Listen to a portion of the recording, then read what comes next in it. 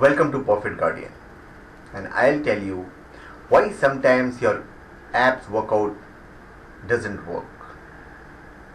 Now everyone tries to mix an ab workout into the daily or weekly routine, as who doesn't want a great looking abs? Working for that six pack can take a lot of time and effort, but sadly it doesn't usually get the results that you want. But why not? What's stopping your abs workout from being as effective and giving you the best results possible? I'll tell you the reasons your abs workout may not be working. Reason number one is lack of focus. When you do your ab workout, are you doing this exercise focused on your abs exclusively or on your core as a whole? Well, you need to spend time working on your core. You shouldn't do exercise that work your entire core at once. The best way to get results is by focusing your exercises on the specific muscles you want to build. When doing an abs workout, make sure that your exercise only focus on your abs. Do your obliques and lower back muscles as well, but use exercises that focus on only those muscles. The best advice is that do circuits for your core.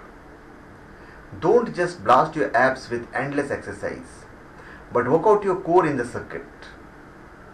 Do an abs exercise and follow it immediately with an exercise for your back and another for your obliques. By the end of 5 to 8 circuits, you will be given entire core a great workout, but you will have placed proper focus on each muscles. The second reason is not using your feet. Think about most of the abs workout exercise you do: crunches, sit-ups, twisting crunches, Russian twists and more. Most of them involve your upper body, which you think will place the most focus on your abs. Well, while there is a good deal of focus, there is often less strain. Remember, the harder the exercise is, the more muscle you build. Exercises that focus on upper body movements are good, but they are not the best. So the best advice is you should do exercises that use your lower body as well, as the weight of your legs is much greater than the weight of your upper body. Exercises that incorporate the weight of your legs are ideal for working out your abs effectively. Plus, you reduce the strain on your hips and strengthen your lower back. Now third is too much of twisting. The Russian twist is just one of the abs exercise you do that involve twisting of your upper body. While this twisting exercise can be good, they reduce the focus on your abs. You work out your sides and your stomach with twisting, and while your abs muscles are engaged throughout the exercise, it's never as effective as the pure abs focused workouts. Now the best exercise is to try to stick with abs focused exercise. The more you focus on the abs, the easier it will be to build strength. The stronger your abs muscles are, the more exercise you can do. Now the lack of weight.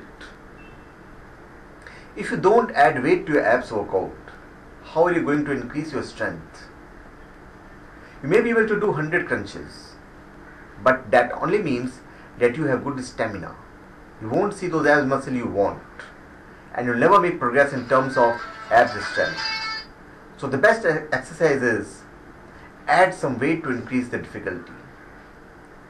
If you can do 100 crunches, why not shoot for 20 crunches with a 35-pound weight disc on your chest? You'll find that it is much harder than you think, and that is how you'll build the strength that will make your abs stand out. So thank you. Please subscribe to my channel Perfect Guardian and give your comments.